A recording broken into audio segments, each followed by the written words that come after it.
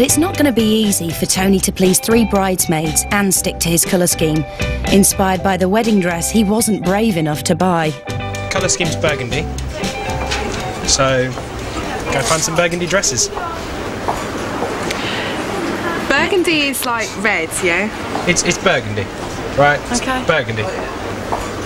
Are you going to stand here or are you going to go pick some dresses? I'm scouring, that's all. I'm with you. Scouring or scowling? Scowling. Me and the bridesmaids have a pact together that we've arranged beforehand that if one of us says we don't like it, none of us will wear it. So he's taken on 3 of us, basically. Good luck to him then. That's a horrible dress, but that colour. Why is it horrible? It's shiny. We don't want shiny. Do you hate that too? Good, thank you. But it is plain and strappy. Just try it on. You never know. When you put it on, you might go, oh, actually, this is really nice. Right, I will try on the dress if we just get us moving. No. It's horrible. You hate it too, don't you? I actually, I think it looks alright. yeah. It's, look. That's on the inside. That's organza.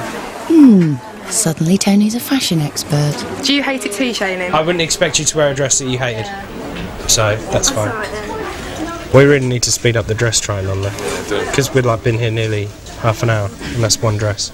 I don't think you're going to find anything burgundy in April. We'll get burgundy. Not in the fashion shops, anyway. Not in the fashion shops, We'll no. get burgundy. We'll get burgundy. For the sake of an easy life, Tony finally opts to get the dresses specially made in a style which suits all 3 bridesmaids.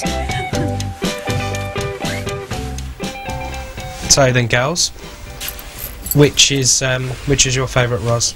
This one's my favourite. Vicky? Shaylin? So you're happy with that one then? I think so, yeah. But they are strapless. What will Pippa say? Are you happy though with it? I'm happy, I like it. And at £300 they're not cheap. That's 11 grand of his budget gone.